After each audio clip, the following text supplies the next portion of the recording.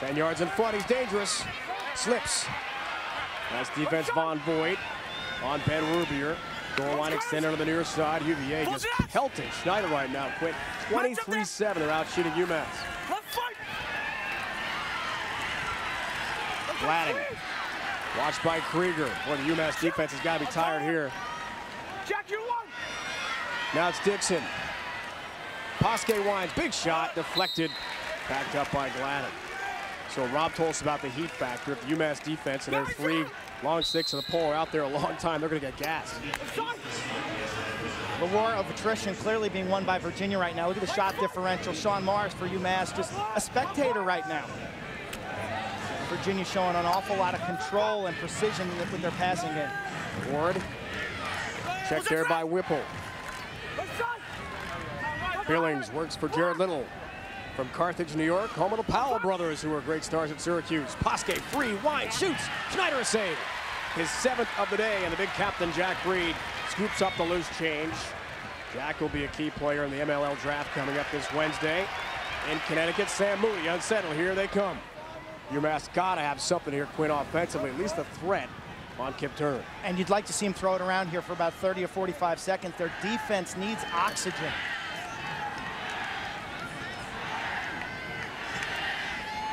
Sean Morris being shut off by Culver. He's got to work a little harder to get the ball, get involved in this game. He is their key. Shot sent, deflected wide. Nice backup. Morris a sprint with Culver. Culver, the defensive player of the year and a first-team All-American, just named here yesterday at the All-American banquet. First USILA defensive player of the year is Michael Culver since Ryan Curtis at Virginia in 1999. He has just snuffed out offensive threats like Morris, and so far doing the job. Ray Stabert, lone tally for UMass so far here in the first half. That's it. Morris gave that ball up off the out-of-bounds play, and he might not get it back on this possession. For UMass, you've got to push to the net with Sean Morris. Get a reaction out of the defense. Gaiman trying to create. Ball poked out of his stick. Stabert picks up the loose change here for UMass. Possession continues. Rory Pedrick has had a brilliant offensive season for UMass. At 1 point, a goal all of last year. He's got 27 points this year, 11 goals. 8 multi-point games, number 4 in the dark jersey. Rory Pedrick, who handles here right-hand cradle. Including back-to-back Sports Center. Top 10 plays of the night. I mean, come on, mate. Number 4 on Saturday, the over-the-shoulder shot against Maryland. Pedrick's the best thing that happened in your career in years, Rhino. Keep going, Rory. Here's Morris. Brilliant player. Quick pass. Pedrick scores again. It's Rory Pedrick, the quick stick go. And UMass has life in the second quarter.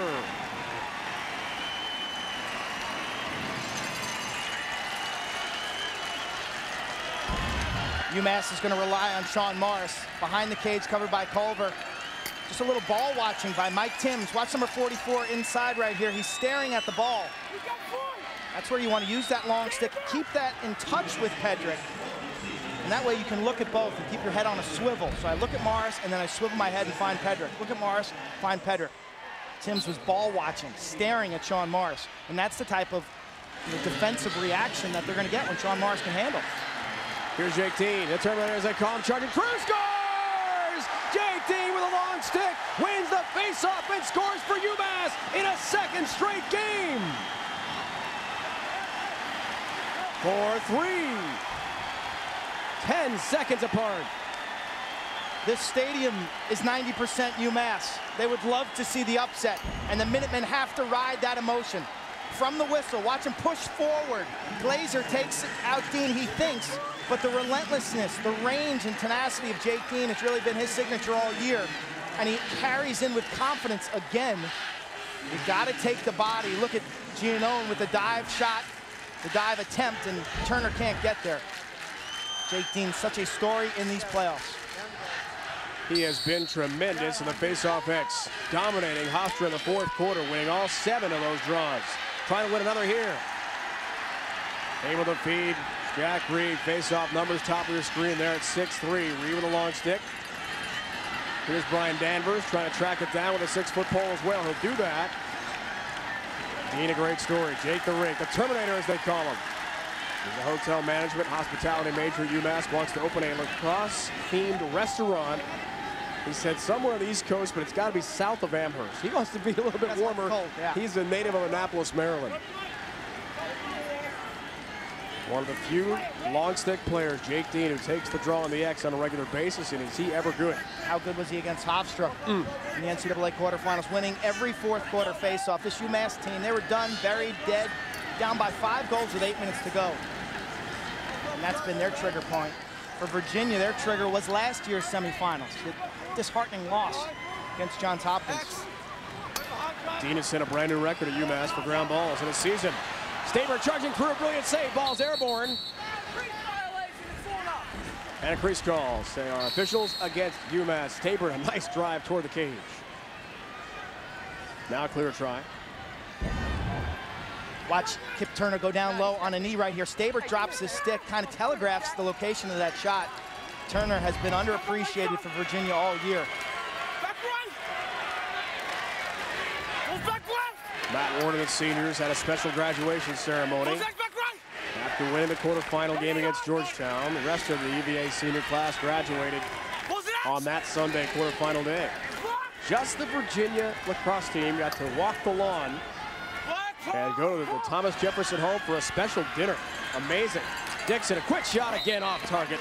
Got nailed there. No-go Godoy, the Brazilian-born long stick for UMass, made it tough on Dixon. Warren triggers play. Matt Warren, quick left-handed shot. It's in, a score for UVA. His second of the day. Schneider, a piece of it, trickles over the line. 5-3. Matt Ward pushes left-handed right off the reset on the end line. Good defense by Jack Reed. Here it is again, nice little split dodge, right to left, running away from the goal. Not much velocity there, but tough to find the ball coming out of a moving pocket. Reed's all over Ward, but there's where the strength. Ward, an excellent high school football player, played linebacker and point guard, a strange combination. He's been Mr. Clutch throughout his career at Virginia. Nothing there. 13 goals in this tournament. Play. The record, Gary Gate, Syracuse 1990, he had 15 goals. So, Matt Ward well within reach of setting a new record for goals scored in a tournament. A lot of contact far side. Krieger a push. Right there. Right there. He's on the side. And Gladding is called out of bounds by the officials. Okay, I need a red right here. White, step back on the side. Nowhere. Stay with me. Ed Schreiber. Right there, great angle. The question to me was that a push from behind by Sean Krieger? Replay says yes, it was a push. Right in front of the Virginia bench, and Mark Van Arsdale, their assistant coach, agreed. Tough play, Giacovino, who is tiptoeing that sideline. Brilliant athlete, Brian Giacovino, met with him yesterday and really exuded some confidence that UMass could stay with Virginia, and he was right. He really epitomizes that speed and toughness, the grit that UMass brings. Scrappy bunch of water bugs, this midfield unit. All below 5'9", and anyone who's listed at 5'9", let me tell you, they're not 5'9". No one in this world's 5'9". If you're 5'9", you list yourself at 5'10". If you're 5'7" and 8, then you list yourself as 5'9". Yeah, Giacovino might be 5'7", but is he ever fast and effective? Now it's Garber. We'll hear from his dad, Ted, former UMass coach. Steps back in the box. If you're out of it for 10 seconds, once you're in, it's a violation. It's a turnover. On the attack, quick shot sent wide. That was Federico's got that great shake and bake move. Had a key assist against Cornell. Scored a big goal in their Georgetown game. But he loves to fake you to the left and just explode to the right. Extremely quick and tough to cover. Game tying goal against Cornell in the first round of Shuttlecock Field. 3:46 left in the game. And shockingly, UMass won that one. They weren't supposed to win that game. Staber in front. Missed the target. What a chance Clay Staber and UMass. Take that one more step to greatness when you're curling around the cage. Greg Cannella was a attackman in his day. Started his career at Maryland. And then finished at UMass. And the Minutemen had some great comebacks. We talked about the Cornell game, the Federico goal. The Hofstra game, they were down by 5 in the fourth quarter, scored 6 in a row to win it. Jim Conley, the freshman, had the game winner in overtime on a feed from Garber. It's Conley a shot, bounced it wide. Conley, a tremendous high school scorer, 500+ points. His dad, Steve, playing on the 69 undefeated UMass team, the only unbeaten UMass team in school history. Steve was a captain. He's here today rooting on his son, Jim.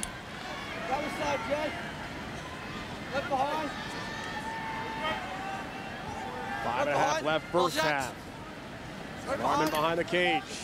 Chris crossing there with Stabert. A feed. Great play. Federico forgot the ball. That was the problem. Now it's unsettled. Virginia on the move. Billings. Beautiful pass in front. Schneider a stop. His 8th save of the day. He just stones Rubier on the doorstep. And UMass the other way. They've got the numbers. It's unsettled.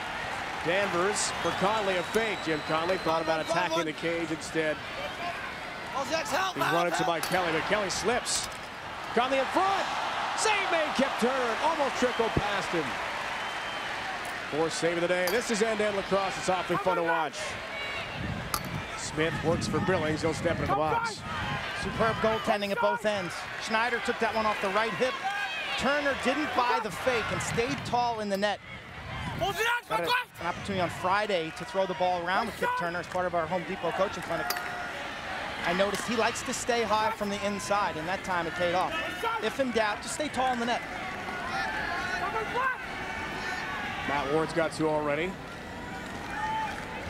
Billings, Ward, quick shot. Doc Schneider on a laser beam. Shuts down Matt Ward. That's no easy matter for the freshman. Here's Jack Reed. Reed told us yesterday, watch the ride after Schneider. He's bumped on the play by Rubier. That early in fall ball last year, Schneider stepped up at team meetings, at team dinners. He was an obvious leader. And Reed, as he said to us, it was very clear that Doc Schneider was going to be the goalie of the future. As a freshman, has led them to the championship game. Yeah, he's got the presence of a veteran, and UMass hasn't had a goalie with that kind of intangible quality since Sal Lacasio back in the late 80s. They add Jake Kuhn to their assistant coaching staff, a former goalie at Nazareth, who has spent hours upon hours working with Doc Schneider, and you see what that's done to UMass. Any team that doesn't have a goalie coach, it's almost like a baseball team not having a pitching coach. You've got to address the goalie position in terms of instruction and improvement. Yeaman. It's Conley behind the cage. Top of the box, Pedrick bids for another. Shot deflected away by Kip Turner. Backed up nicely by Conley and UMass. All of a sudden, UMass getting shots. Every time they possess the ball, they're starting to find some cracks in this Virginia defense. When the ball was dead, time, white. The Tewarton Trophy will probably emerge from this game.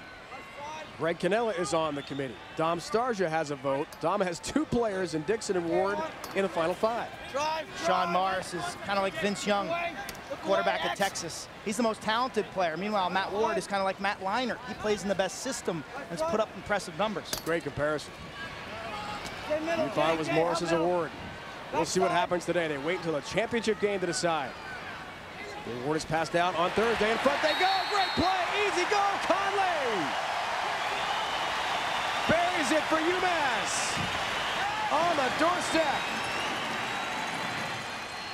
It's a big one to make it 5-4. Talk about a critical goal coming off a timeout. It looked like Virginia almost went to his own defense. Actually, they're shutting off Morris behind the cage. You see him back there. He's taken out of the equation. A bad slide right there, a bad double team by Virginia. They flow upfield. That was Ricky Smith stepped upfield, leaving his man wide open. Very surprised. That's something Dom Starsia told us yesterday. A couple of leaks defensively, as he called it, against Syracuse in the 17-10 win. The slide game particularly in their defensive half of the field. Jack Reed, a big captain who loves to wear his Oakley sunglasses. You saw him before the game today outside the locker room. As the same here, Quint. This team is not scared of Virginia. Not at all. I'm impressed. Can Morris get it going? The All-American. Tewarton finalist, the Heisman Trophy of lacrosse. Pass way over the head of Conley. It's thrown away. Nice pressure from Culver. Yeah, when I talked to Sean Morris yesterday, I asked him, what team did the best job against you? He said Penn State this year. I hardly ever touched the ball. He says it's tough to get in a flow when you don't get touches. And Michael Culver's been shutting him off. And that time, Morris blew by Culver. The support was there. The double team was there. And because I believe that the lack of touches for Morris, his stick wasn't sharp. Timeout called by Virginia here with under 2 to go. It was the site this year as well. Lincoln Financial Field in Philadelphia. Dave, Quint, and Rob, field level with you. We crown a national champion today. Heading down to 90 seconds. Melting first half clock. UMass unseeded is in uniforms. Virginia has the ball here in the home whites. They're the top seed, top ranked, undefeated. UMass in a zone right here. Off the timeout, they change things up and go to a zone defense. Over here for Dixon. Ward, we just saw in the coaching clinic a moment ago. Got a couple tallies already here today in the championship game. Half-field concepts in lacrosse, so similar to basketball, except in lacrosse you can attack from behind the goal, and it's 6-on-6, not 5-on-5. Ward, thought about a shot. Final minute of play, first half.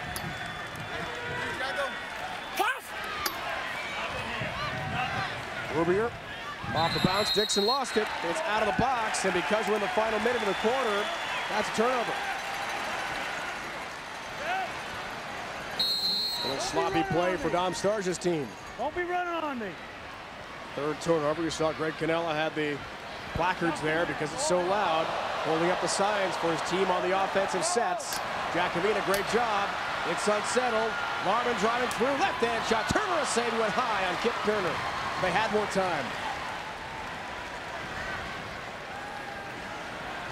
It's a double whammy if you're UMass. Now plenty of time for Virginia to counter here. Dixon right-hand cradle. Godoy over him. It's unsettled. Dixon driving through. Thought about a shot. He's checked. Final seconds. Krieger picks up a big ground ball. That is a huge part of the game for UMass here. Godoy.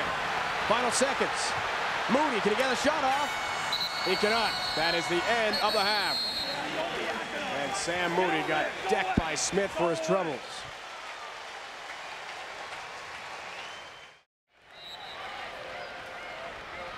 Ted Schreiber. Move the ball. Hans Wittelsberger. Eric Evans, our officials. Mike for sound. Possession, Drew Thompson and Virginia. Thompson, it's unsettled. Winds a big shot. Got the pipe. Hit some iron. Big break, UMass and Doc Schneider. Jake Dean lost that draw, but he has the ground ball. Here comes Jacobina and UMass. First possession for the second half for the Minutemen. Anyone's game. 30 minutes to determine a national champion. I believe Schneider deflected that ball off his stick. It sounded like a double sound. You could hear it. Went doo-doo. Deflected off the plastic of his stick and then hit the post. Thompson from a severe angle almost caught him off guard. Jacobina reverses his ground. Lightning quick. Here's Larman, top of the box area. Open. Shot. Score! Brett Gardner got free and buries it. We are tied. The grandson of the father of UMass Lacrosse. You'll see Larman push to the net left-handed this way. On the far side, it's Garber. Poor coverage by the defense right there. It's Jacobina flashes towards the middle, and Garber just what's called a mumbo. He backs out, and his man, again, got caught staring upfield at the ball. A great pass by Larman across the defense, and Garber catches that ball fundamentally, takes a little shuffle step, and lets it rip. Keep it simple, but a great pass, and good off-ball movement by UMass. Ground ball off the wings. Taken by Orsman with a long stick for Virginia. Dick Garber, who passed away in 1992. One of his favorite phrases. Boys, go out there and let the fur fly. In other words, let it all hang out. Well, that's what his grandson did right there with a huge goal to tie the game. It's our second tie of this championship afternoon in Philly. Rubier. Dixon, top of the box. Thought about a shot, had 11, an incredible number for number 11 in the first half. 11 shots, I mean, that's can be for a few games. You hear Doc Snyder yelling out the defense. His first assignment as a goalie. Where is the ball? How is it being played? What defensive package are we in? Who's hot? Who's the double team man? It's a lot of responsibilities for a young goalie. Drew Thompson. Beautiful pass on the move. Ward has another. Matt Ward. Give him a hat trick as he tries to win a championship and a Tewaaraton trophy. Virginia, the best passing and shooting team in the nation. Freeze it right here. You see how UMass's defense, they flow to the ball. Look at Ward, he's open on the backside. And that pass through sticks, beautifully done by Thompson. Ward's got the easy job there. He catches, he can stare down Schneider and let it rip.